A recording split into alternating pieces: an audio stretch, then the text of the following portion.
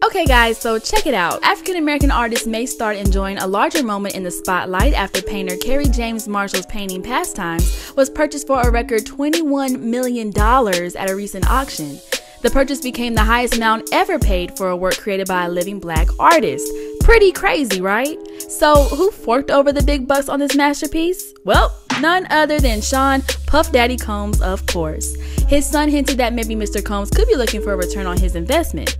TMZ spoke with Diddy's adopted son, Quincy Brown, who is actually the biological son of famous R&B singer Al B. Sure, who said the purchase is only the beginning of a whole new business venture he's looking to get into. Here's a piece of that clip. Now that art world is a different industry. That's no music industry, that's no TV film industry. That's a whole nother industry. So, you know what I mean? That itself should, you know what I mean, tell you a lot. So, right. Yeah. Is this like the next level of his career? Is like he's done it all. Accumulating like art? Look, he's done it all.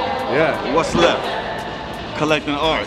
Right. And then not even just because, you know what I mean, he's wealthy. You know what I mean? He's doing it for the real, he's actually doing the research, you know what I mean? Right. To step into this world and really be a big dog in the, you know. You think he wants to be like, have his own Getty Center one day, something like that? Of course. That would be that's incredible. This is the first piece to the museum. He's well known in the music industry and even dabbles in film, TV, fashion, and liquor, but can Diddy really do it all? Stepping into the art world is more than highbrow living, it's a major business risk. According to the New York Times, Combs was introduced to Marshall's work by the hip-hop producer Swizz Beatz, who is also an art collector. Maybe it's a Puff Daddy featuring Swizz Beatz type of collabo we didn't expect. Come to think of it, Jay-Z always talks about buying art, letting it build value over time, and passing it down to his children. Here's a clip of his song, The Story of OJ, from his 444 album. I bought some artwork for $1 million. 2 years later, that shit worth $2 million. A few years later, that shit worth $8 million. I can't wait to get this shit to my children. So maybe this is the new next level hustle. Why flip houses when you can flip artwork, right? And you don't even have to renovate it. You can just let it sit on your wall while it builds value. Nice.